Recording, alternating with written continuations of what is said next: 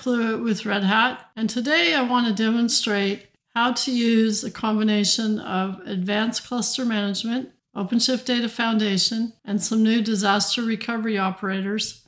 So to start with, we're looking at what I've imported into advanced cluster management. I have the local cluster where ACM is currently installed, and then I have 4 clusters which we'll find have a particular relationship in terms of failing over.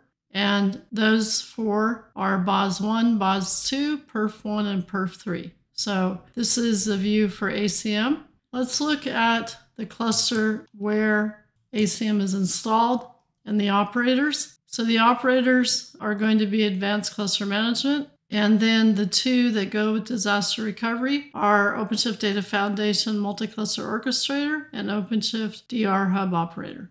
In addition to that, if we were to look at the managed clusters, BOS1, BOS2, perf1, and perf3, they all have OpenShift Data Foundation installed as well. In addition to that, they have the DR cluster operator. I'll just show you one of them so you can see that.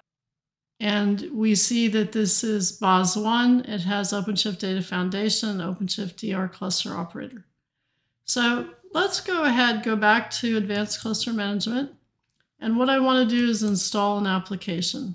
This application is the one we're going to use for testing failover. It's called Pacman. And I'm installing it using a GitHub that I forked that has the Pacman resources so it can be installed. And I'll just choose my fork. And I have a branch here. I created it so that I could use a ODF volume for the persistent storage. And here's in this path is where all the resources are. Now we'll go down and we want to deploy the application on a particular cluster, so we'll use a label that is assigned to that cluster, and it will be the name BOS1. So we'll just go ahead and create it. And what we can do is we can go to the Topology tab, and we can watch it being created. And it happened pretty quick there. But what we do notice is that it is on the OCP4 BOS1. So now what I want to do is I actually want to go to the application and play the game. So what we need to test is if any data that we create persists. And the data that we can create is called the high score. So let's just see if Annette can lose very quickly. I'm getting there. The reason I want to lose quickly is because as soon as I lose, I get to save a high score. So I'm just going to save my high score. Now, this is the disaster recovery, and we haven't set up a DR policy yet. So let's go ahead and do that. So this is a view that's called the multi-cluster console. And from here, I can go to data services and then data policies. Right now, I don't have a data policy. So let's go ahead and create one. And to start with, I'm going to do one for the 2 clusters that we're working with. So I'm just going to make up a name here. Basically is informative because it tells me the clusters I'm going to choose. And I'm going to use a 2-minute replication interval to replicate the data. When I choose these clusters and go down and look at it, it tells me the name of the storage cluster because OpenShift Data Foundation is installed. It tells me that their current relationship is asynchronous. So what that means is that the 2 clusters, their storage clusters are connected, but it is not a synchronous relationship. So there's 2 storage clusters, so we're going to basically replicate between the 2. And then I can change the sync interval. So this one I'm going to call OCP4 perf1 and OCP4 perf3. Now, what's important about this is I'm not going to put a replication interval, because after we select these two, it's going to show us that the relationship is actually synchronous. And what that means is that we are using an external storage cluster from Red Hat self-storage that's connected to both of the OpenShifts, but it's a single storage plane. So therefore, we can do synchronous replication, which basically makes our recovery point objective 0, meaning we will not lose data if we have to fail an application over from one cluster to the other. I can go ahead and create this similar to the other one.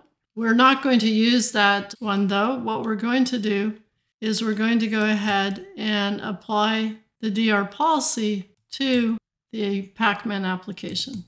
So let's go ahead and apply that.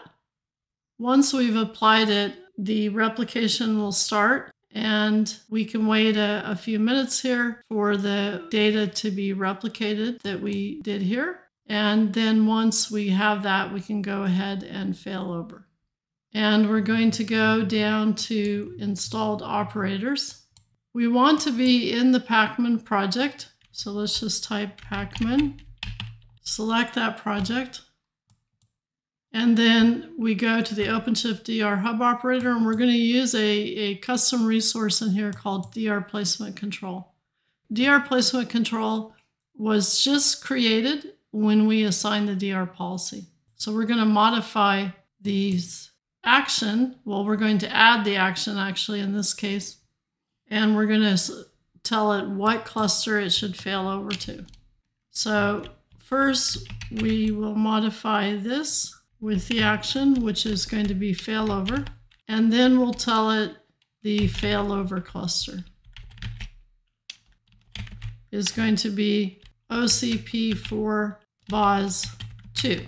Okay, so we'll save that. Now we can watch the failover in a couple different ways. We can look at the events here in the DR placement control. We can also go back to ACM, and we can actually watch it here as well.